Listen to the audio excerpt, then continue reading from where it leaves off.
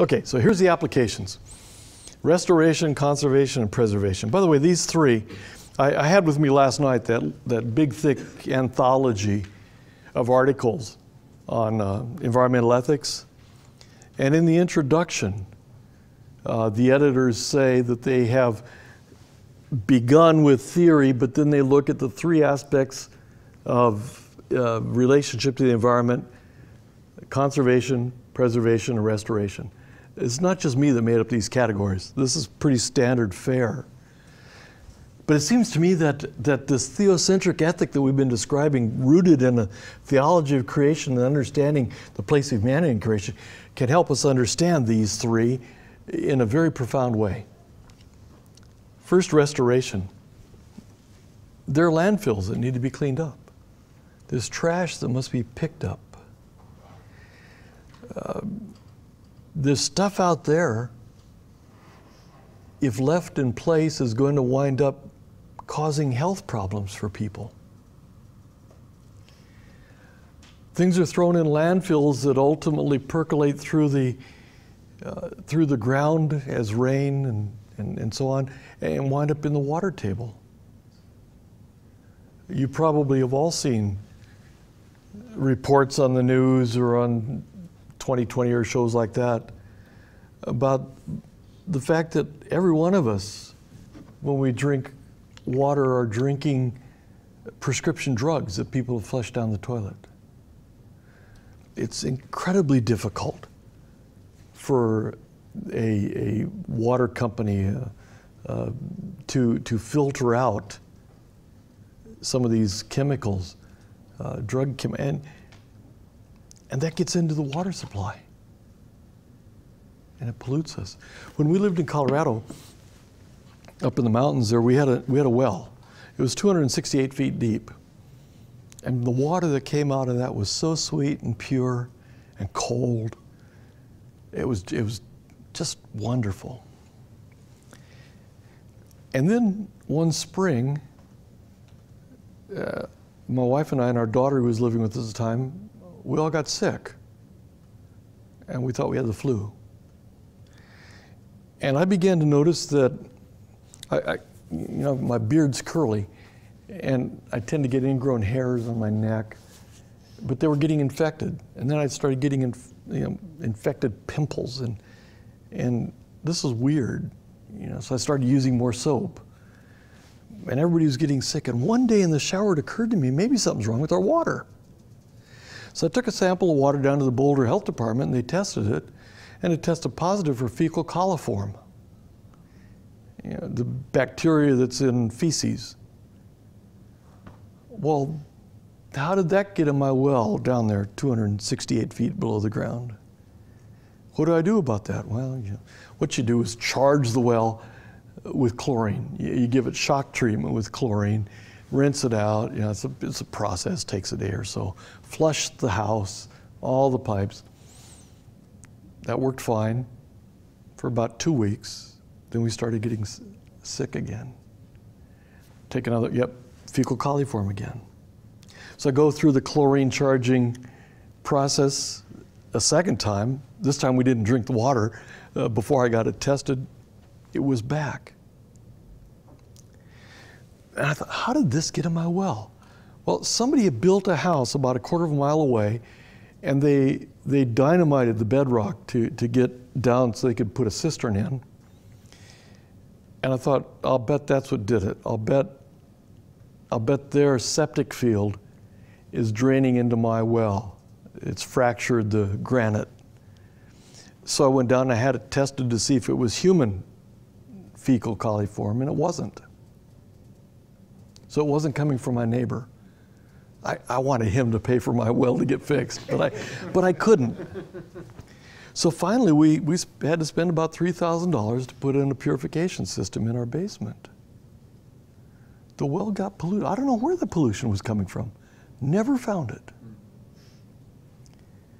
But I wouldn't have thought that a well 268 feet down in granite would get polluted. Things like that lead to pollution of the water. And in the poorer countries, where they don't have health departments that regularly test the water. They're the ones that are going to suffer the most for it. Restoration says we need to take corrective action.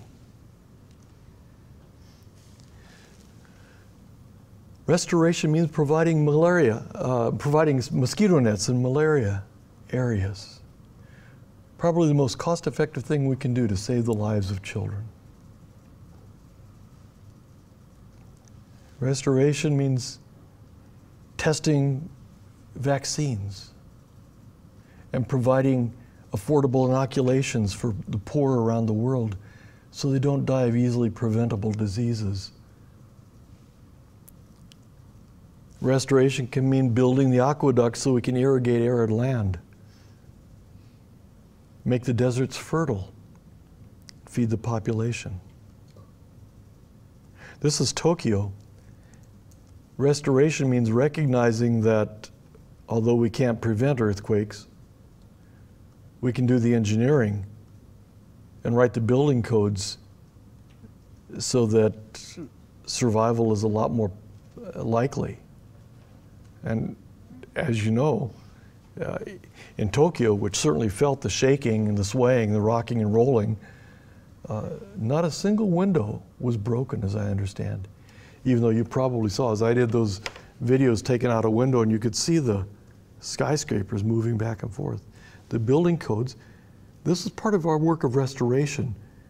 What we can't prevent, we can engineer, plan for, and mitigate. Okay? There's much in this world that needs restoring. Moral and natural evils deface God's creation and bring suffering to his image bearers. Nature, and I put that in quotes, is not always benevolent. It seems to me that this notion of restoration is sufficient to underwrite the legitimacy of engineering, technology, public health. And if there are people in your church, or some of you are in these fields or want to go into these fields, we ought to tell people like that, may your tribe increase. God bless you. You're doing the royal and priestly work of restoration. You're serving God.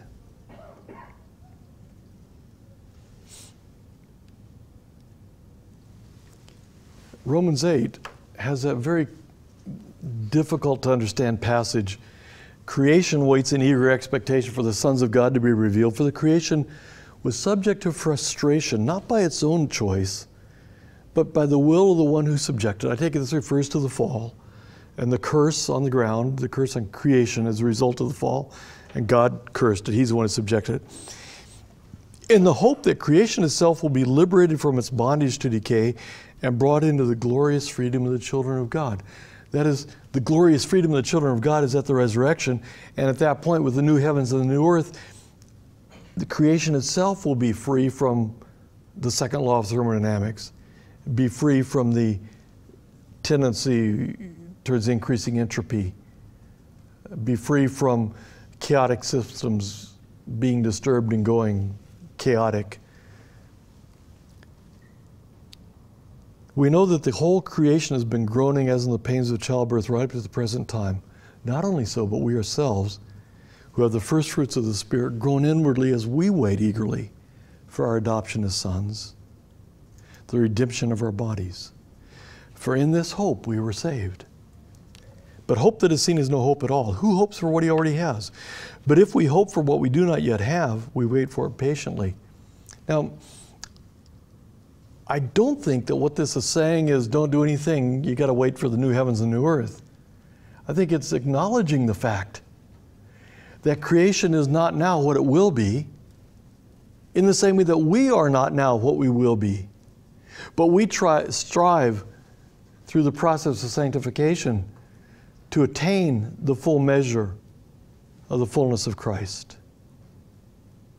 And as we're able, we ought to strive for the same thing for creation. Isaiah 65, the Lord says, behold, I create a new heavens and a new earth, and the former things shall not be remembered. Remember, new heavens and a new earth, not just heaven. Revelation 21, I saw a new heavens and a new earth, for the first had passed away. The sea was no more. God's program includes creation. It doesn't end with angels on clouds strumming harps. Okay. St. Athanasius, that great hero of the faith, said, we will begin then with the creation of the world and with God as its maker. For the first fact that you must grasp is this: the renewal of creation has been wrought by the selfsame Word who made it in the beginning. There is thus no inconsistency between creation and salvation. For the one Father has employed the same agent for both works, effecting the salvation of the world through the same Word who made it at first. This is commentary on this passage in Romans. Just as Christ brings salvation and restoration to human beings, so He will bring restoration, salvation in a sense, redemption to creation.